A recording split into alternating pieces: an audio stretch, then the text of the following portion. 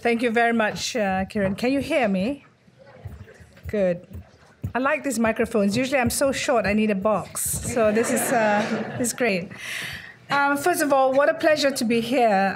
One of the things that's not in my bio is that I owe a lot of what I am today to MSF.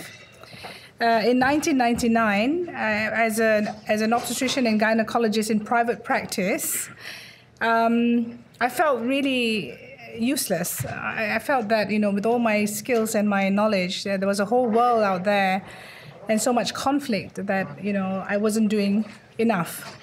And so I actually turned around to many organizations in my country, Malaysia, and asked, is there any way I can volunteer to be an obstetrician in Kosovo for 6 months? No one replied. And then I reached out to MSF in Australia and Hong Kong, and they all said, look, send us your CV and so forth. Well, I didn't join MSF, but I started my own organization called Mercy Malaysia and led that for 10 years. So you have always been my inspiration. And so I just wanted to say thank you for that. And I'm here today because you inspired me. So I also want to say that it's such a pleasure to deliver this keynote. And when I was talking to Sarah about this, and one of the things she said, no, please engage with us on community engagement and accountability. So let me start by what we might be thinking about today. Like some of you, I'm thinking about Ebola over the last few weeks and the situation in DRC. And while at the Federation, which is really a secretariat, I work in the secretariat that oversees 190 national societies all over the world, and believe it or not, 165,000 branches and 17 million volunteers. So we've been making sure our volunteers on the ground have the training that's required to support community response. I can't help asking myself, have we learned the lessons of the Ebola crisis 3 years ago? Is there a widespread, if there is a widespread outbreak today, will we do a better job? And we must hope the answer is yes. One of the single biggest lessons that came out of the Ebola crisis in West Africa was the indisputably seminal role in humanitarian work of local community engagement. These days, it seems you can't pick up a newspaper without reading about a vision of a localized response to humanitarian aid. A vision where local realities drive humanitarian work, not predetermined response frameworks dreamed up in New York or Geneva. A vision where humanitarian action is more effective because it is shaped by and responds to what is actually happening, and not what outsiders, like us, might be thinking. But 3 years ago, there was limited genuine understanding of this. We all learned the hard way. MSF, the Red Cross, the UN, all responders. And the lesson was simple.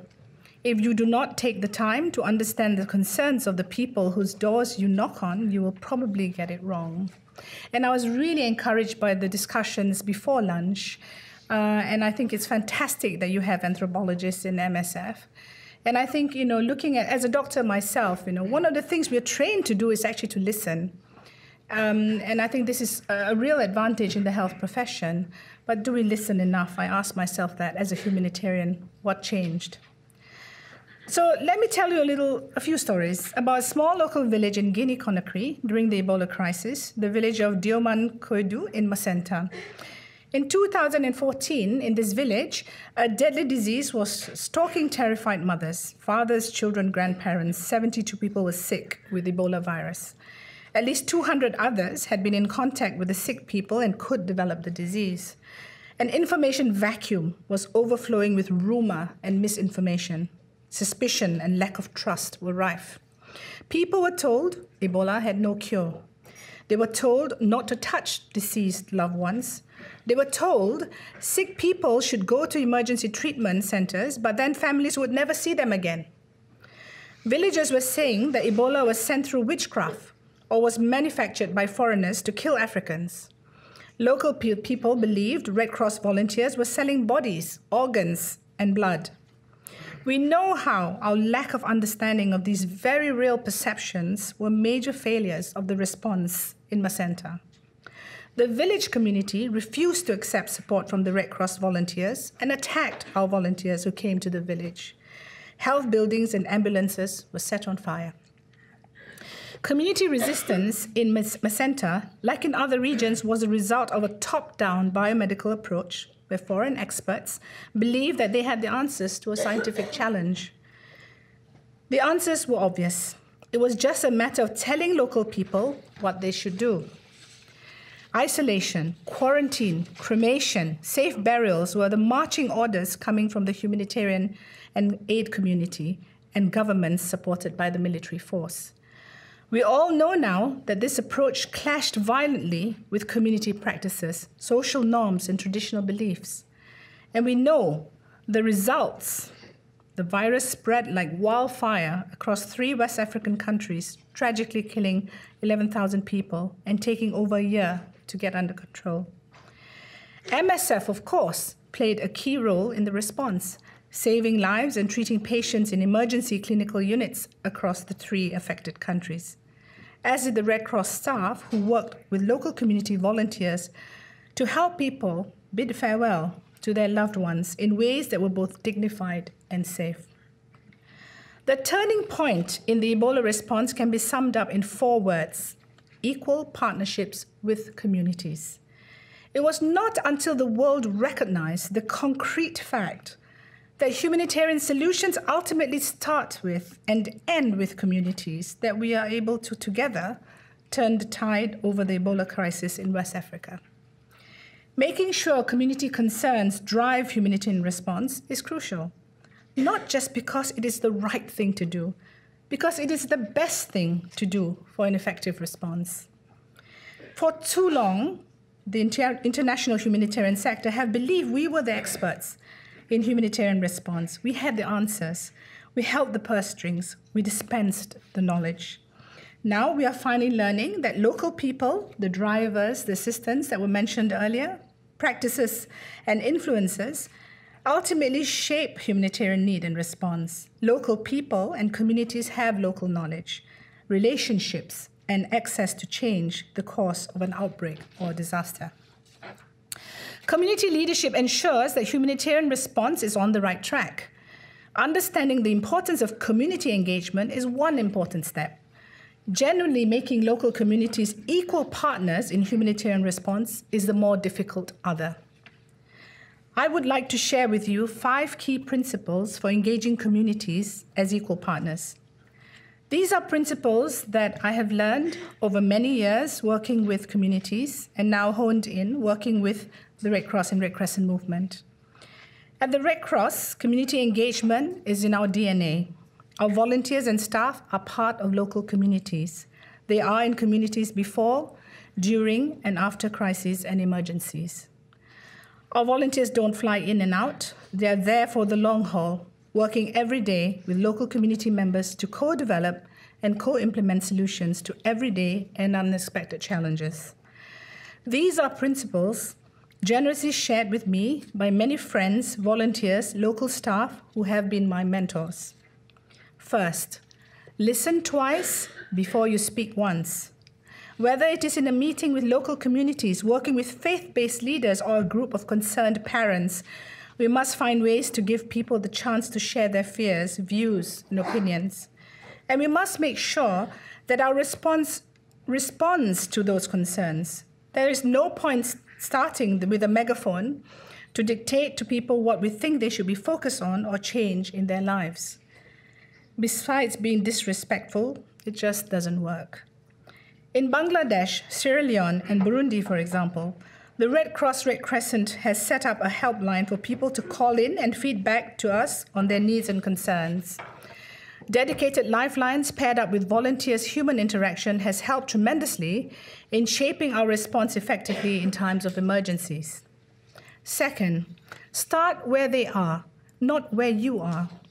We must learn to let issues, concerns, and priorities of our local partners and communities drive the engagement, not our own agenda or expertise. Instead of walking into a community and telling someone what change we want to bring, we just need to take the time to find out what they need, what they know, and how they understand risks and vulnerabilities. Ask questions Listen to responses. Let our partners and communities' priorities drive the agreed way forward. Be aware that there will always be local politics at play, so we may never really understand what is going on. Take that little village in Macenta during the Ebola outbreak. We told people that they needed to bring loved ones to the treatment center. We told people that they were allowed to touch deceased loved ones. We didn't understand that because people thought Ebola was a curse, and we had told them there was cure, there was absolutely no reason to go to the treatment center. We didn't accept that any grieving parent will want to lovingly farewell a deceased child. It was only when we respectfully listened to local chiefs, traditional healers, headmen, and religious leaders as the experts, and agreed to join efforts that communities, volunteers, and local leaders succeeded in turning that tide. It was not just a disease of agencies and doctors and medical people anymore. It was their disease, and they had to fight to end it. Third, technology transforms. Technology has transformed humanitarian work. There are now more smartphones than there are human beings in the world. Information, some of us have two, don't we? The guilty ones are laughing. Information, accurate or inaccurate, can be shared instantly with millions of people with the press of a button. This has radically changed relationships and really changed humanitarian work, both in terms of supporting response and bringing new challenges. On the one hand, we can share life-saving information quickly, immediately, and widely. And new technologies can help us better understand local concerns and monitor new developments. At the Federation, we have a knowledge-sharing app, just to share with you, called virtualvolunteer.org, that provides a platform for people migrating or considering migrating to get reliable information and advice about services. The information is shared from volunteers on the ground who are in direct contact with people who are migrating. Innovations like this can help to empower people and support informed decision-making. But misinformation and rumors can also spread quickly through technology, and new forms of stigma, exploitation, and extremism can also thrive. The dark web has become the province of people smugglers, human traffickers, and other criminals. 4, technology can break, and nothing beats face-to-face. As amazing as new technology is for connecting us and giving us new access to knowledge and information, it can break. I don't know about you, but my phone has been incredibly slow, and I think it's part of the viruses going around the world. Especially in a disaster or crisis setting, it can even break further. An over-reliance on technology for humanitarian work can get in the way of being able to connect with local communities. And truth be told, real challenges are always best addressed in person. Nothing beats sitting with people, looking them in the eye, letting them look at you, and candidly, openly, and respectfully developing a course of action together.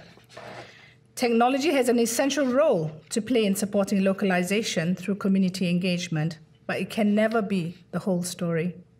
And lastly, follow through. Put simply, keep to our promises. If we say we are going to do something, we must do it. If we don't think we can follow through on our commitments, we must say it openly.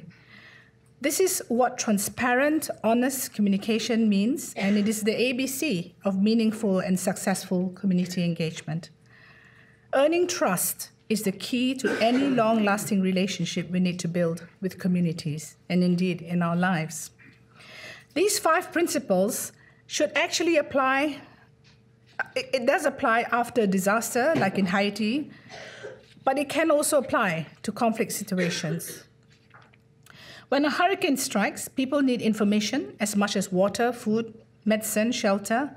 In conflict-affected communities, people need to know what is happening around them, how to reconnect with loved ones, and where to find help. In a conflict situation, though, the local information environment can be highly politicized. Media can be targeted and or controlled by also opposing factions.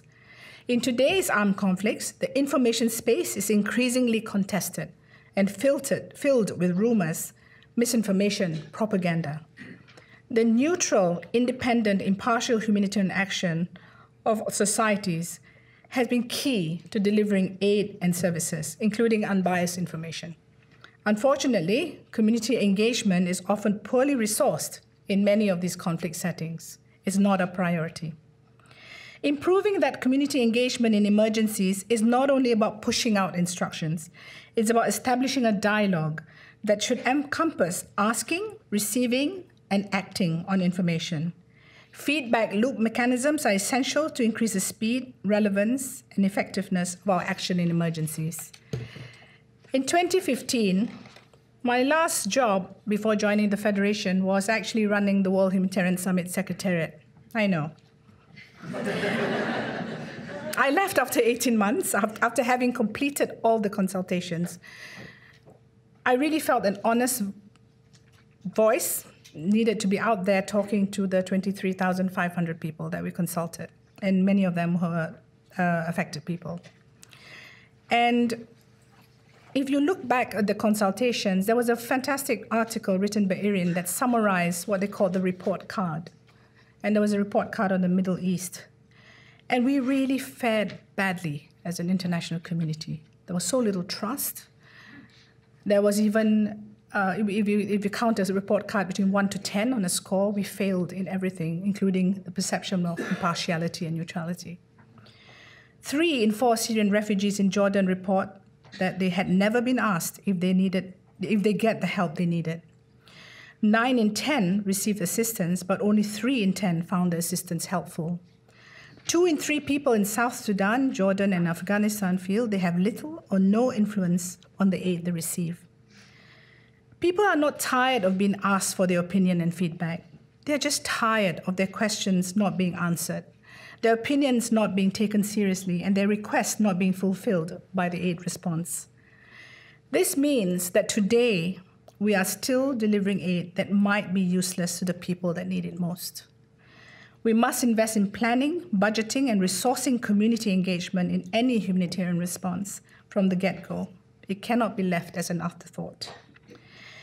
At the International Federation of Red Cross and Red Crescent, where I work, we strive every day to try to put these 5 principles into action, and believe me, it's difficult.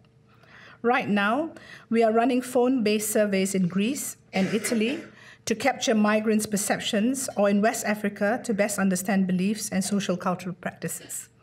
In Asia Pacific, we are supporting volunteers to communicate and address local perceptions of diseases. In Tanzania and Bangladesh, we are running participatory video approaches to capture local voices and help us shape our operations and programming. We know that if we want to save lives and build stronger, more resilient communities, then we must work to put local communities in the driver's seat across all our humanitarian work. Our volunteers and local staff, many of whom have died in the course of action. We just lost another volunteer yesterday in Afghanistan who was out doing an immunization project. They are the real experts, the life-changing local actors we strive to support. Through them, we can form partnerships with the local people who ultimately determine the success of our humanitarian work. So I'm going to end there and just say that this is a scientific research meeting, and it's wonderful. I've been looking through the brochure, and I like the fact you have an innovation day tomorrow.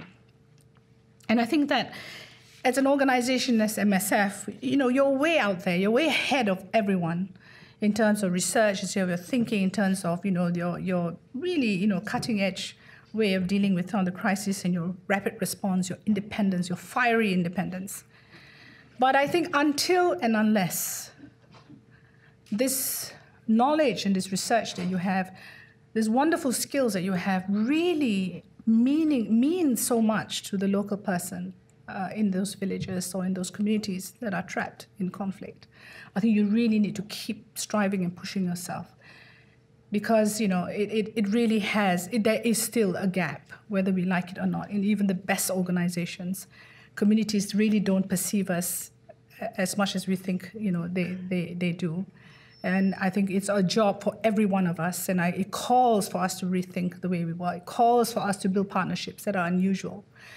And in your innovation discussions tomorrow, please remember it's not just about product innovation. What is the process? How do you get the paradigm? How do you get this mindset shift? How does innovation become a culture? And most importantly, how can it be as at the lowest common denominator as possible, which is people. So thank you very much for this great honor to be speaking to you today.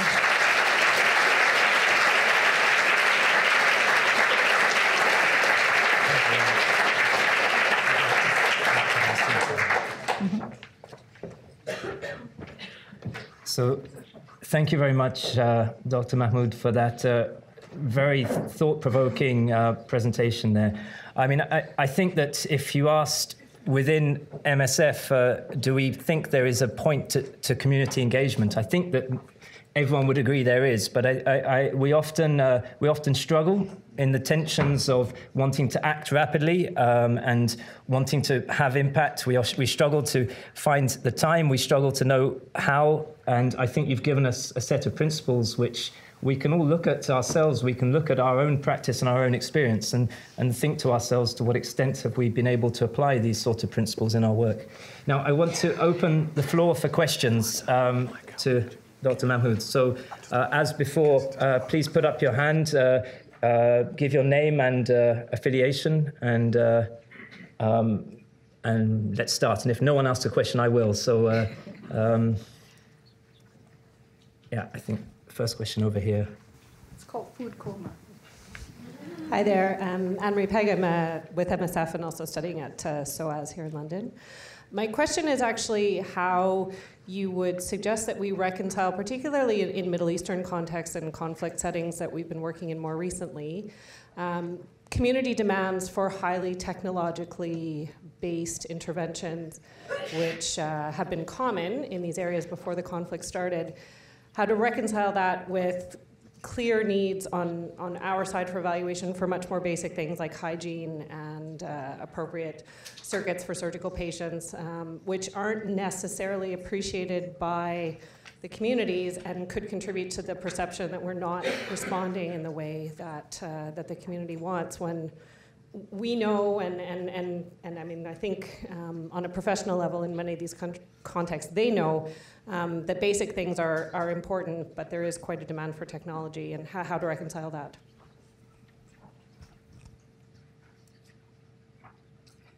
I'll take a few questions. Is that okay? Yeah. Do we have another question? Yeah, Florian, up in the center.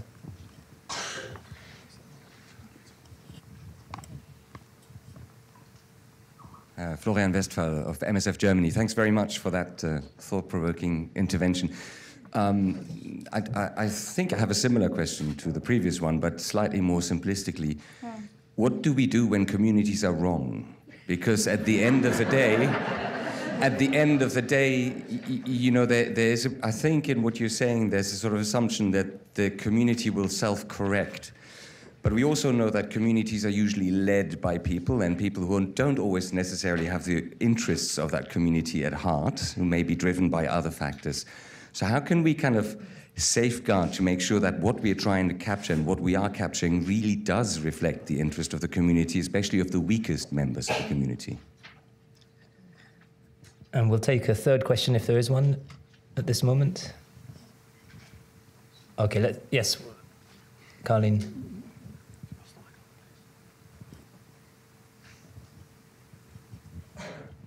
Hi, I'm Carlina. I work in operations in MSF.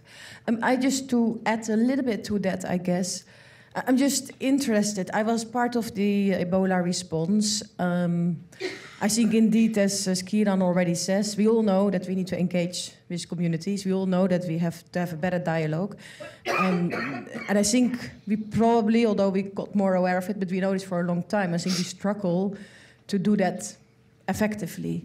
But then if I look at the Ebola, I was just wondering what you said about it only stopped when we properly started engaging in communities. Well, it sounds obvious. I was just wondering, how do we know? Because one of my, and this is not scientific, this was just my gut feeling. I had no clue, I still don't have a clue, was that I got the feeling that people got so scared, so because the death was so real, that people got so scared that that's why they actually started to change behavior. So I just wonder in how far we actually did get it right at the end, because I'm not sure. I got the feeling that it was more the community sorting it out and that we played a role in that as humanitarian or as world or whatever, as medics. Great, thank you very much. Dr. Mahmood, if you'd like to. All very easy questions.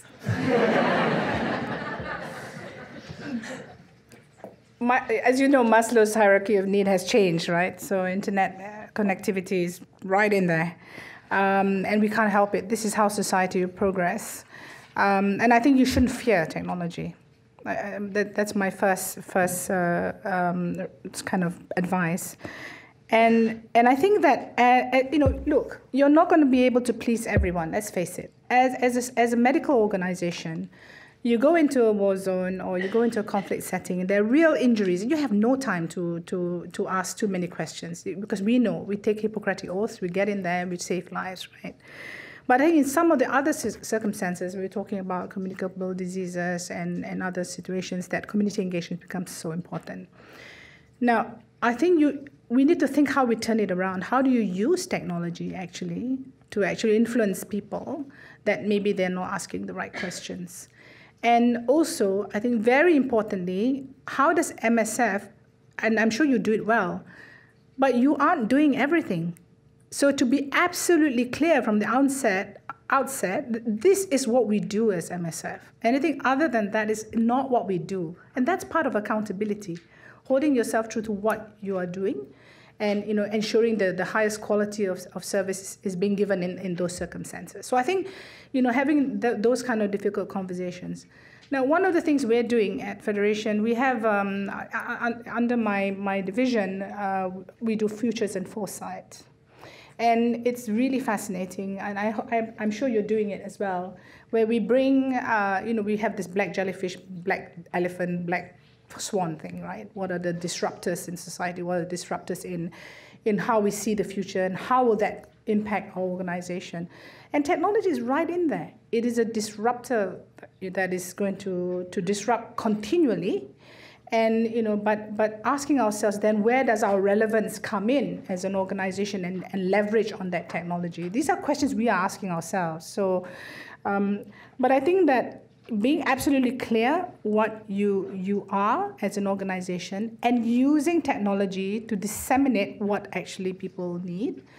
But don't forget that technology now is so different from it was before. You're talking now about people wanting cash much more than anything else. You have now Bitcoin. You have blockchains that can actually look at transparency, and a lot of I have to be politically correct now. Some people don't like it because you can actually reduce corruption. So technology can disrupt corruption as well, in a positive way. So it's something we just have to embrace, and being, as I said again, being absolutely clear what it is, and finding clever ways to influence communities on what they need. I mean, you and I know this. I mean, you watch television or you go to the social media and then you see a product. You don't really need it, but it's influenced you. How do we now use technology to influence affected people as well? That this is what's actually good for them. I think this is something we need to get the 20-year-olds in a room and ask them to help us. What do we do when communities are wrong? First of all, we have to be very careful. How do we know they're wrong? And unless it's really blatantly obvious that what they want is bad for them, then again, using the power of influence. I think, speaking from my own field experience, right? When I go into any situation, I've worked in a lot of conflict areas. I usually say to my staff, tell me who are the 5 influencers in this community, and it's normally a midwife, a local priest, or an imam, a teacher or somebody. These are your influencers. Use them better, and then try to influence the influencers to do that. And I think when communities are wrong, and you as a credible organization state categorically and document that this is against what is right, then no one's going to hold you accountable for that, because as I said, you cannot. You can only want to do the right thing, but sometimes you can't because different circumstances prevail. Ebola. Well, Yes, diseases have cycles and end of life of diseases. We all know that. Was it just basically the kind of evolution of Ebola that it ended at that time, and not because we engaged with communities? Well, I know that WHO itself has said to us, at least, that it was the safe and dignified burials that actually stopped, the transmission quite drastically. It was when these people were influenced to allow their loved ones to be taken away and buried in a dignified way that the pattern sort of coincided. It could be a pure coincidence. I think it's, I can't tell you offhand whether there's any research on that. I have to go back to my health team and ask them. But certainly this is what we've been hearing a lot. And does it matter that it's not the cause? It's still very important to give safe and dignified burials to people who are in those circumstances. Why is it an afterthought? And I think we just have to ask ourselves all the time. It doesn't have to be cause and effect. It's the right thing to do.